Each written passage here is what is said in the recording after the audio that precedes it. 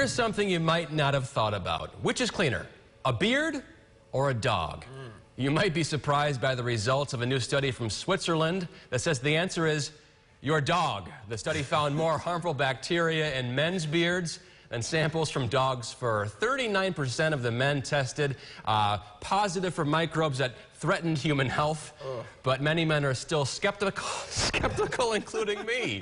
Prescott and I it was like, what? Clean-shaven faces. What? Nice, clean-shaven face. You want to run your finger? It's clean. Put your fingers through it. It's We're clean. good. Yeah, wait. There's oil. I oil it every day, but one of our directors came back, took his shirt off, and told us to show this on air, respect the beard. Wow. He's also bearded as well. I don't know. A little shampoo every day in the shower, get the shampoo, rub it in, and it's that easy. Is there special beard shampoo? No, I just use the Dove for Men, regular shampoo. You know what my beard shampoo is? What is that? A razor. There you go. Mike, drop the razor, shall we say. Hey,